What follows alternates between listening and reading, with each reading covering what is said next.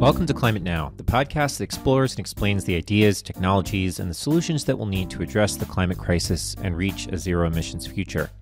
I'm James Lawler, and to sign up for our newsletter, which goes out every Tuesday morning with the link to the latest podcast episode, background information, relevant links, go to climatenow.com. To get in touch with us, email us at contact@climatenow.com. We always love to hear from our listeners, so don't be shy.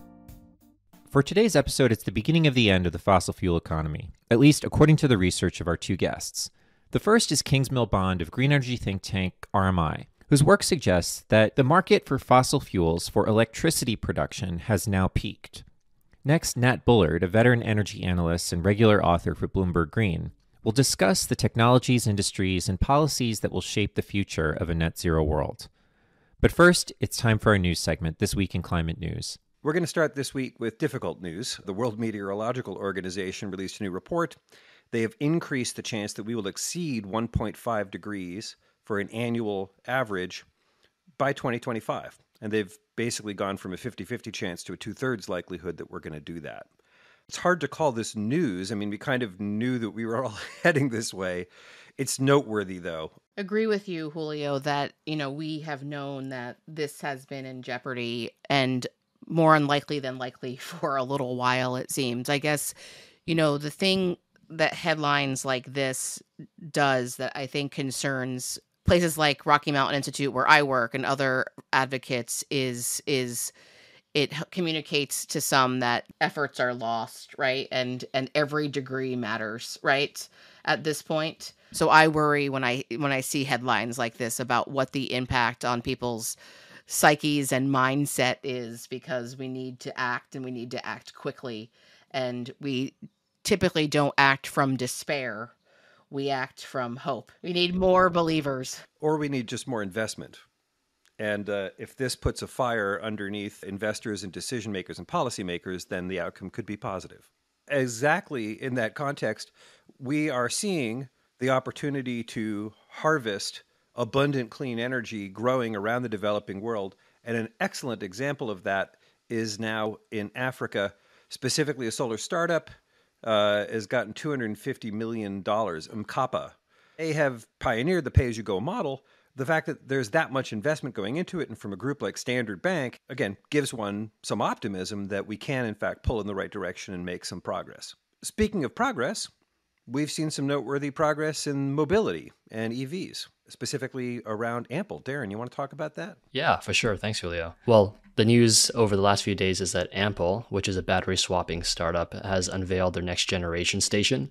Apparently, this one can cut battery swapping times down to 5 minutes. Of course, that's kind of been a holy grail of keeping batteries recharged or replenished. Ample is an interesting company. They are currently working with sort of commercial or leased fleets, but they're all light duty, possibly because of the slight ease of integration as opposed to heavier duty vehicles. And they've had some smart approaches. Number one, they have a pre-built station that can be just dropped on a site and apparently installed and hooked up in 3 days. You don't need any trenching, which eliminates a lot of long permitting and construction timelines, etc. I think, however, this subject has been one that's pretty fraught with debate. For those who have been in this space for a while, you all may remember a company called Better Place. Received hundreds of millions of dollars of funding, I believe, and was a giant bust. They were only able to work with one car brand.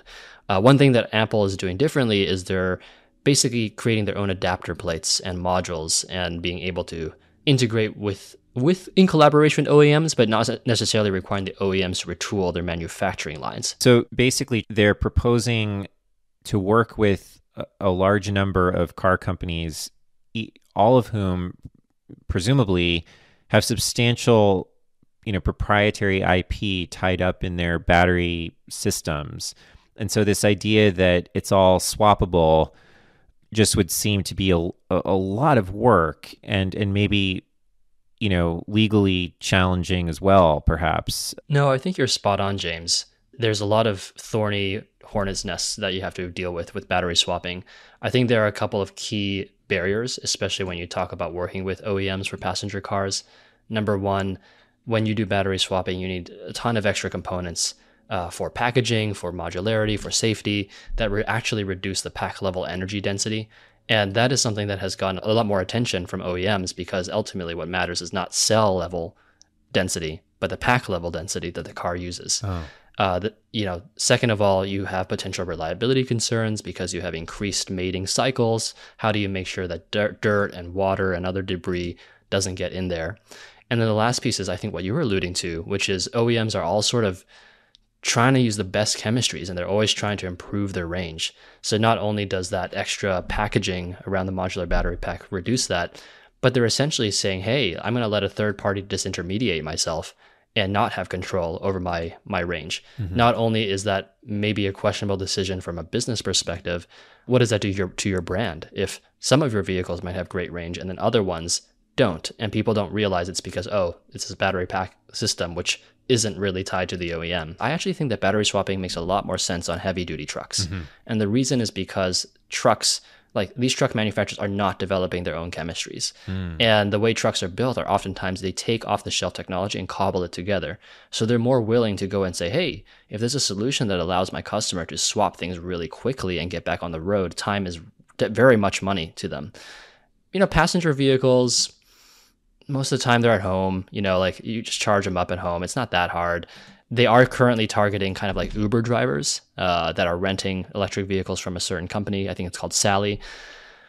Maybe there's something there, but I just don't see the value as much as for a very commercial use case where you have to keep that car or truck on the road as much as possible. As a technologist, I remain a fan of battery swapping. It overcomes a lot of the problems, but the commercial challenges are exactly as you described them, and I can't be cavalier about that. So I wish these people well. I think it's a tough road to hoe.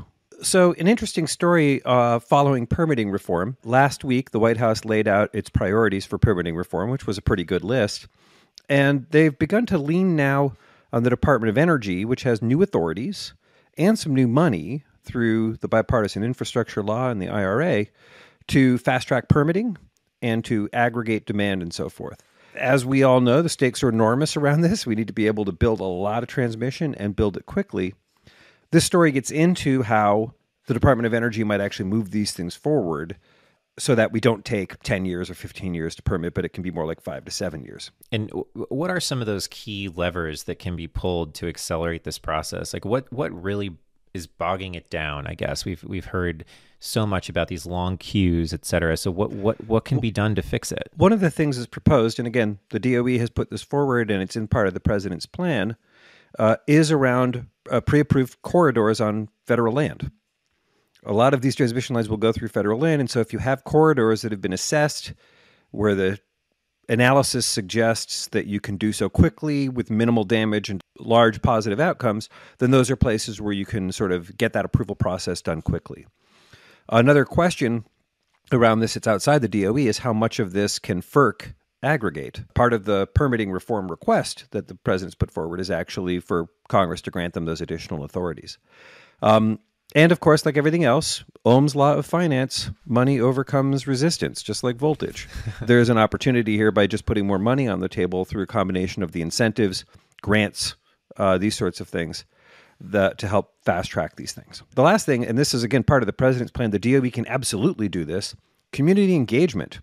As one of the 10 priorities that they laid out, they have a priority for the Department of Energy and other agencies to not only identify ahead for community engagement, but to spend a fraction of their budget engaging communities so that you can get more positive traction on the ground. Just to make another connection is like, and it's connected but not fully connected, which is, the effort in Montana to adjust how these kind of reviews happen on the state level, right? Which is to take out the consideration of what a project does for climate. That has been a debate on the federal level, and that has recently been changed by Biden under guidance. That has also been a real debate. Like, do we assess the future climate impacts of a project as well? That has, up until recently not been part of a regular NEPA analysis, which leads to an environmental impact statement or an environmental assessment, depending on the scale of the project. Yeah, there's a quote in this Canary Media article about, this is from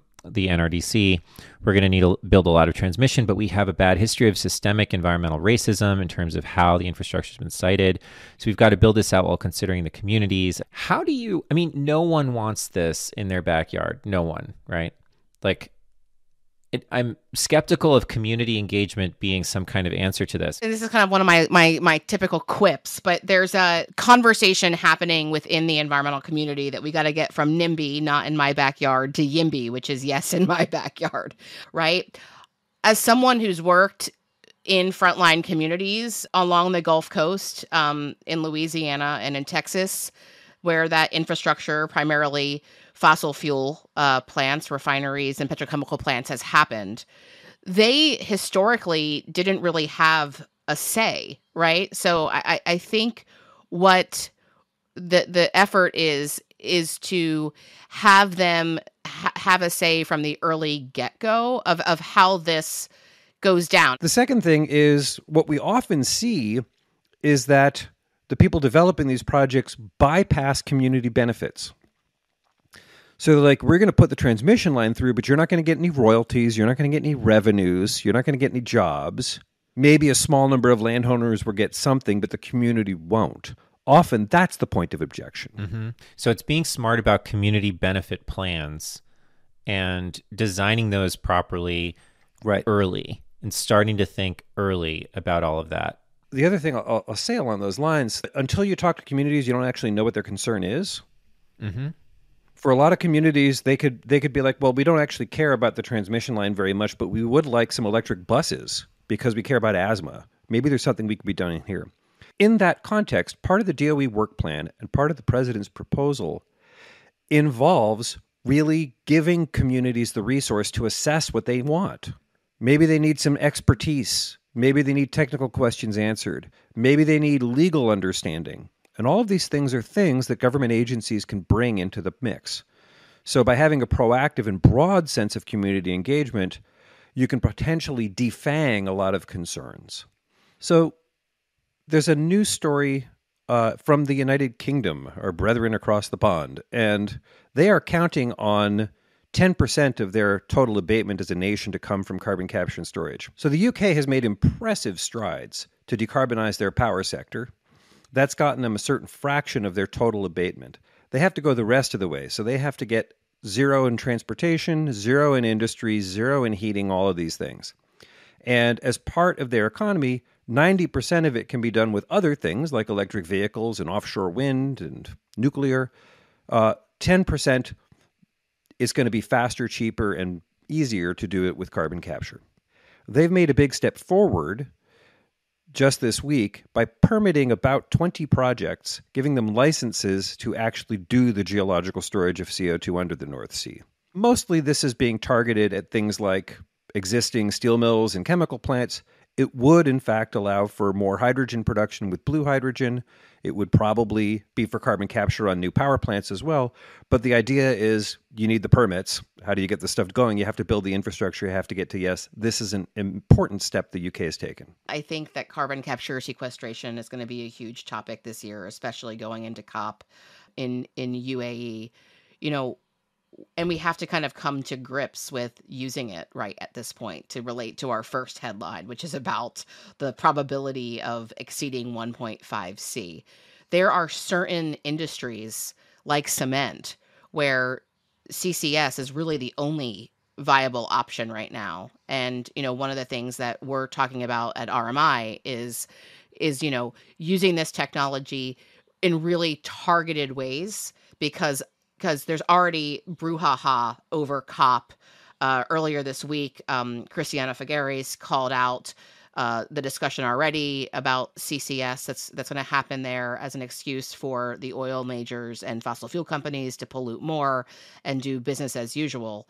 So it really has to be balanced with where do we really, really need it because no other options exist. And that's what I think the UK example does, right? It's only 10% of their carbon reduction plan. The other 90% is going to be actual mitigation, which is curbing emissions before they hit the atmosphere or are captured to be sequestered. Well, let's be clear, carbon capture is actual mitigation. It is a radical departure from business as usual. I disagree with many in the environmental community who consider CCS to be an extension of the same business model. I consider it to be a very radical departure from the same business model, because literally it's saying you can no longer pollute for free. You must take stewardship of your own emissions. And that's a pretty big shift. Sultan Al-Jaber, the head of COP28, has made a call for nations to zero out their fossil fuel emissions, not their fossil fuels, which is exactly where Cristina de Figueras was coming back with a counter gambit. That is going to be the back and forth at COP28, is the role for this technology. Where does it make sense and how big should it be? And honestly, reasonable people can disagree on that. Interesting. We're teeing up what should be a really, really great conversation on CCS and trying to take apart some of those questions and issues with some strong experts on both sides of that argument, similar to our nuclear episode. That is in production, coming soon. We're really excited about it. So great timing. It's a hot topic right now. Yes. And similarly, because this is part of the EPA's new power plant rule for new and existing fossil fuel plants, we will be having a whole lot of that discussion this year in the U.S. too. Now for our interviews. Kingsmill Bond of RMI says the fossil fuel economy's best days are behind it. Kingsmill spent decades as a stock market analyst in markets in Europe, Asia, and South America. And though he was initially skeptical of the wind and solar energy industries, he became increasingly interested in their market potential. Eventually, he joined clean energy think tank RMI as a senior principal energy strategist. Kingsmill's recent co-authored report, which is titled Peak Fossil Fuel Demand for Electricity, posits that fossil fuel demand for electricity generation has peaked for 95% of the OECD, which stands for Organization for Economic Cooperation and Development, and for 31% of non-OECD countries. The report highlights the fact that in most of the world, utility-scale clean electricity generation through wind and solar is the cheapest source of electricity now, suggesting that its growth will continue due to market demand. Meanwhile, global investments into fossil fuel infrastructure have significantly decreased, to the point where today, more than 80% of investments in new electricity generation goes to renewables, and less than 20% goes into power generation from fossil fuels, resulting in more than 90% of new electricity generation coming from solar or wind. I asked Kingsmill what peak fossil demand for electricity generation means exactly for the future of fossil fuels and global carbon emissions. Kingsmill, welcome to Climate Now. It's great to have you on our podcast today. Thanks for having me, James. So, Kingsmill, you recently co-authored a report which was entitled Peak Fossil Fuel Demand for Electricity. So I'm wondering if you could explain what exactly peak fossil fuel demand for electricity is. Let's start there, and then perhaps the findings of your report. In any transition, the peak of the old is an important signal of change. That's why we're focusing on it. And after the peak, three things happen. First of all of the growth is in the new technology, kind of by definition. Secondly, the old technology bounces along a plateau for a while, but then enters into decline, and that decline becomes kind of quite quick eventually. And then thirdly, because of these two things, you get feedback loops. So feedback loops mean that basically, take the car sector, car companies now see the future as electric vehicles. So they stop investing in their ICE platforms. They put all of their money into EV platforms, and therefore that speeds up change. So once you get to the peak, you have these really important feedback loops. It particularly applies to financial markets, my own area of speciality, because, and George Soros even has a word for this, reflexivity. Financial markets are paid to look to the future, and as they see one future which is different, then they invest accordingly, and their investment in and of itself drives change. And so therefore, when we're looking at the electricity sector now at a global level, we would suggest that we've seen a peak in fossil fuel demand in the electricity system. And by the middle of this decade, by about 2025, the demand for fossil fuels in electricity will start to decline actually quite quickly by about 4% a year by the second half of this decade. And what that means is that there's simply not enough space left for fossil fuel demand in electricity to grow because this other stuff is growing so quickly. So people often say to me, there are individual countries and areas and territories where there's growth which is continuing. Of course, that's the case. But as with anything else in life, you have areas of growth and areas of decline. And, our job as strategists and system thinkers is to net up the two and see what's going on the systems level. And it's absolutely clear at the systems level, we've reached this peak in demand for fossil fuels in the electricity system. I point your listeners to some great work done by NREL in the US, which I'm sure many people have listened to. And their basic point is that solar and wind are part of an electricity system. And as part of an electricity system with many other technologies, you can certainly take them up to 70 or 80% of the system without incurring excess costs. And the point then I make as a strategist, I'm like, look, folks, 12% today of the system is now solar and wind. So the kind of ceiling of opportunity is far above our heads. When you say we could take solar and wind up to about 70 to 80% of our energy production system, what do you mean by that? Well, in fact, I was thinking specifically 70 to 80% of electricity generation. There's a separate debate how far electricity itself can supply all of our energy. And it's also quite clear, for what it's worth, that electricity will grow over time. But within the electricity system, 70 to 80% is extremely feasible. You already have countries and regions such as Denmark and northern Germany and Australia and Ireland already planning for that level.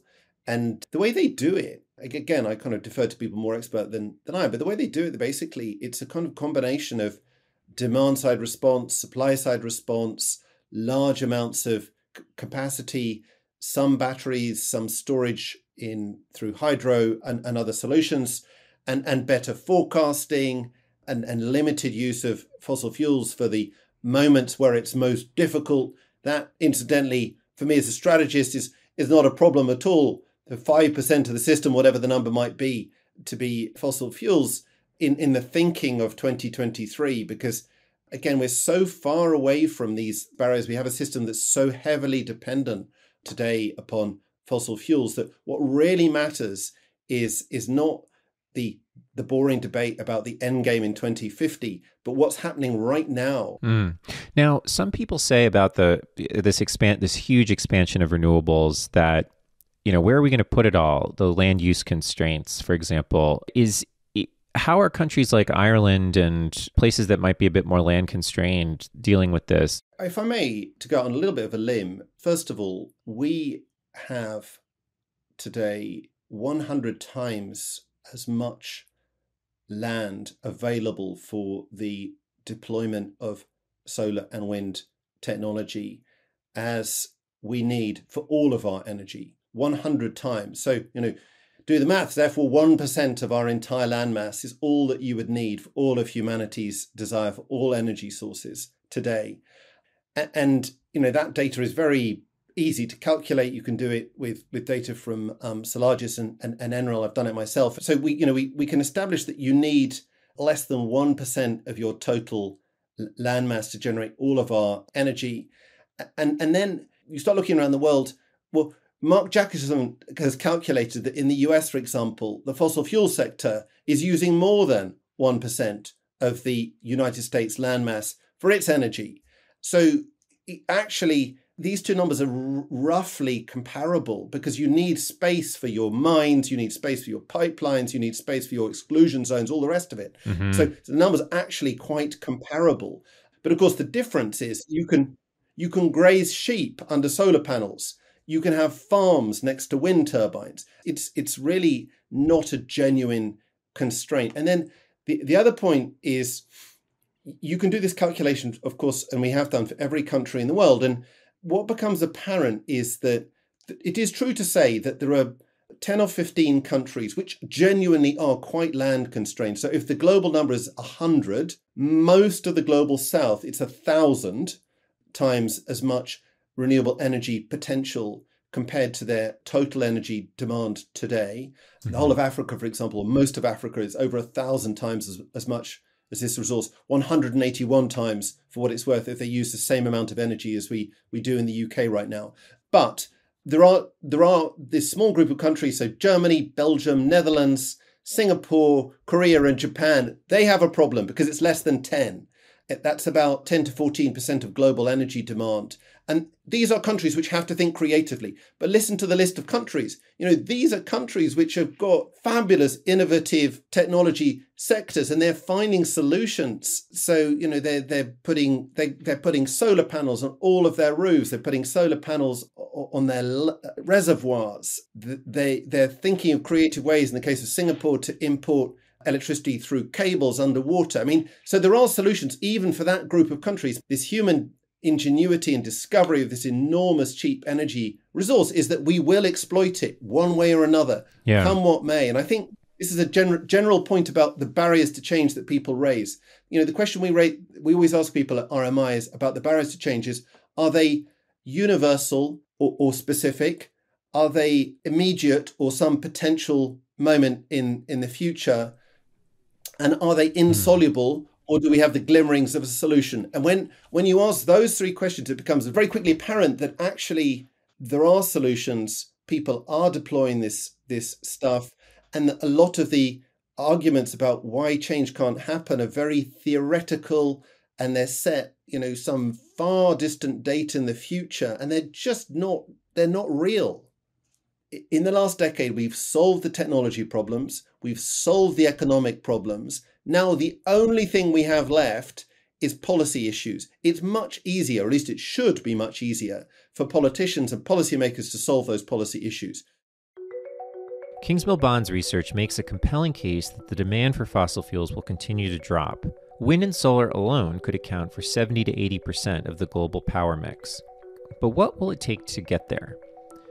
In looking for the answer, we came across a presentation by analyst Nat Bullard, who has spent 15 years at the organization that would become Bloomberg's sustainable energy research arm, BloombergNEF. Nat has recently become an independent consultant and speaker, though he still regularly writes for Bloomberg Green. In January, Nat published a presentation called Decarbonization, the Long-View Trends and Transients Net Zero. It's a kind of State of the Union address for decarbonization, combining the latest technology, politics, economics, and other factors for a truly comprehensive take. I highly recommend checking it out at nathanielbullard.com/presentations. Nat was gracious enough to give us a summary of his findings. He said it's clear that the global energy economy is changing, and fast. That's inevitable. The question is, how should we respond to that change? How do we conceive of a change that, in one sense, feels like it is an evolution? So after we've gone from doing sort of bespoke little renewable energy projects to sort of a more involved and more evolved energy transition in big companies, to then getting everybody to no emissions by the middle of the century. It feels like it's the next step, but it is so much more than that. Yes, we've more or less peaked our inputs of fossil fuels into this system, and all of the growth is coming from things that are zero carbon. That's coming for the most part from renewable power, but it's also coming in the United States from biofuels as well. But it's important, right? It means you're at a long plateau potentially, that then really it's up to technology and policy to inflect and force downwards. But you're also at the point where like all of the growth is coming from these areas. And what about globally? Is that fact consistent around the world that growth in primary energy demand is being met through renewables? Not quite. So it's not quite there. We've got bigger systems in the US that are still very much growing their top line of primary energy. On the electricity side, though, it's getting closer and closer to the point where all incremental demand is being met by renewables. We're at the point where, approaching 80% of the growth in electricity demand is being met by renewables. And then related to that is that in the transport sector, all of the growth in the sale of automobiles is electric. At this point, I asked Nat to share his own projections on what's next for the energy sector. But there's a big caveat here. Economic forecasts are notoriously bad at actually deciphering the future. Nat's aforementioned presentation has a whole section up front about how decades-old forecasts about American power consumption turned out to be completely off the mark. Nevertheless, Nat says economic models are still very useful for understanding present-day markets and preparing for contingencies, even if the future itself remains a mystery. Thus, it was worth hazarding a few educated guesses about where the global energy industry could be headed. You can sort of come up with all kinds of rationales, all kinds of mechanisms for thinking about why these markets might not grow in the future. But what has proven most durable is to simply fit a logistic curve to the pattern that's already happening. And to say, look, these are the sort of the smoothest deployment curves of a technology in terms of its delivered energy ever. Like, nuclear power rises and then stops, right? Gas and coal bump into each other over time. Hydro hits a level and moves very slowly. But these two things move on a logistic curve that looks like this. We're in the steep part of it, turning into an S curve. So the two things being solar and wind? Solar and wind. Solar and wind. Mm-hmm. We're looking at electric vehicles being similar in terms of their share of sales. We're looking at electricity storage, usually in the form of like lithium ion storage batteries, also following a similar curve. Why is that? Why do some of these technologies like solar and wind, where, and people will say, oh, it's because they were subsidized, or it's because of this or that. But other things are subsidized too. Like, why has that happened? The main reason is that they improve in efficiency over time. They decrease in cost as a function of how much they're manufactured. And this becomes a virtuous cycle. They get cheaper because they're getting better and we do more of them, which makes them cheaper, which makes us do more of it, which makes them better. And they're also at a price point in terms of the delivered energy from them that certainly on the margin is usually the cheapest electricity anywhere. So that's part of it. There's also a great deal of competition between the providers of these technologies. There are many providers. They're competing intensely with each other. And there's a lot of process innovation, if I will. Like we're not actually in a good way dependent upon some sort of fundamental breakthrough. We don't need the cold fusion equivalent. We simply need to grind the gears ever more fine on making things by the hundreds of millions in the case of solar panels and batteries, billions perhaps every year. And so those characteristics are important to note, and related to that is that there was a study that I cite from Oxford Institute for New Economic Thinking that there are also things that do not improve over time. One of the charts he was talking about, and I think that surprised me in my findings is, and look that the useful cost of energy from coal, so expressed in megawatt hour terms, has pretty much not moved in 125 years. The useful cost. So what does that mean exactly? So that means that like when you get to the point of delivering that energy, not just the cost of coal, the input, but the electricity that comes out of it, something that people are then going to use. It basically hasn't moved. You cannot change the nature of coal. Right. You can't. Like the energy value within it can be extracted more efficiently, but it itself is not changing. And all of the technologies that do transform it into something are impacted by commodity prices over time and by trade flows and things like that. And the result is that they haven't improved. Right. Now, one question I've had about the decarbonization of the power market has to do with distribution. To what degree will power generation happen in a distributed fashion where you have solar panels on homes and industrial parks powered by microgrids and, every mall, every sort of commercial building has solar, versus large-scale deployments, utility-scale deployments that require significant transmission infrastructure? What do some of the numbers and trend lines tell us about where that's likely to end up, in your view? To my mind, it's really a big question about transmission more than anything as the determinant of what gets built and where. And I say that because almost in every instance, the utility scale power generation from renewable assets is going to be cheaper than anything that is smaller and built into the distribution grid. And if your cost to interconnect it is sufficiently low, then that makes the most sense. But if those don't, if that other element, if transmission does not happen, then I think things will find their way forced further into the distribution grid, competing with the economics of the power that gets delivered to end users rather than the power that gets generated and put into the grid by large power generation assets. Right. I feel like that's not a very satisfying answer because it's actually not a very satisfying outcome either, in the sense that this is an inflection that is dependent upon things that are not within the realm of some kind of disruptive innovation. they're not within the realm of inventing one's way out of the problem. It's really a question of, is there willpower and broadly conceived capability to do things in the policy, planning, permission, capital markets realms to accelerate what's there? What do you think will happen? Do you think that we'll figure that out?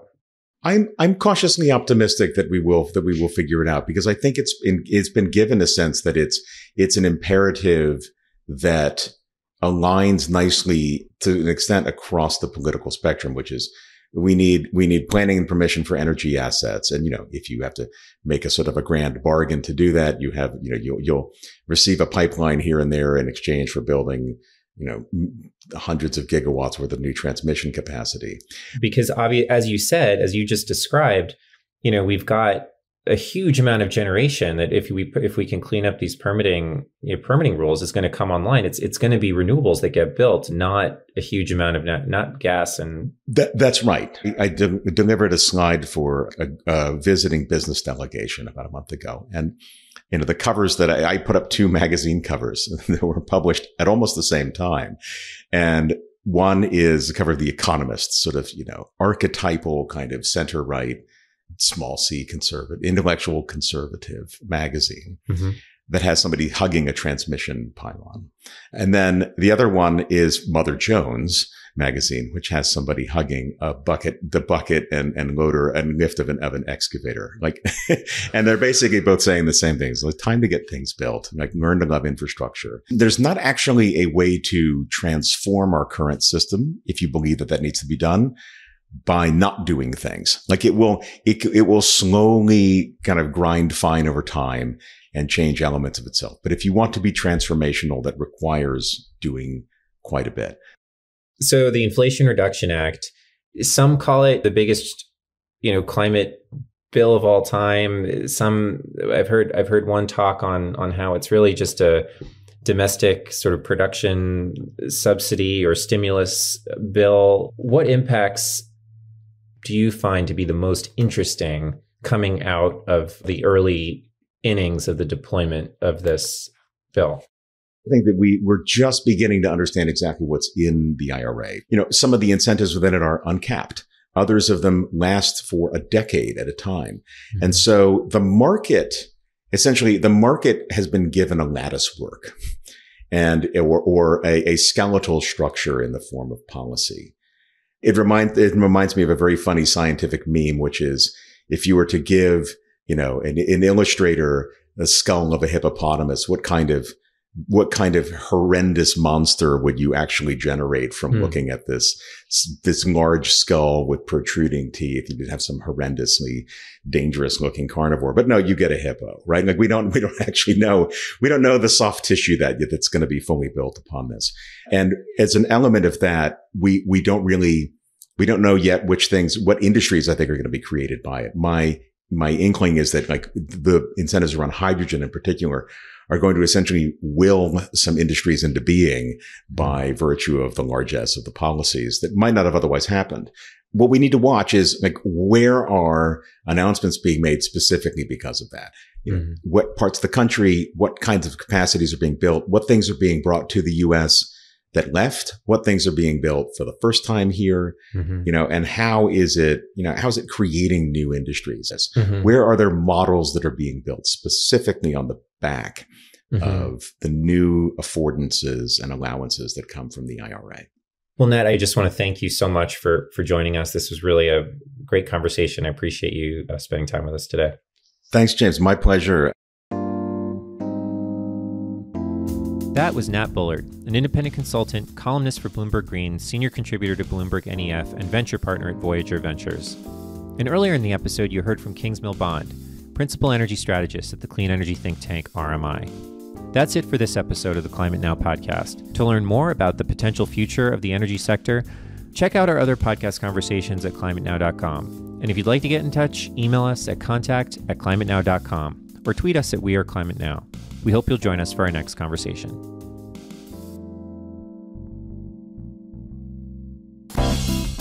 Climate Now is made possible in part by our science partners like the Livermore Lab Foundation.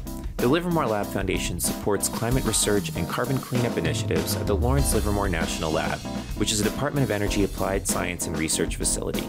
More information on the Foundation's climate work can be found at livermorelabfoundation.org.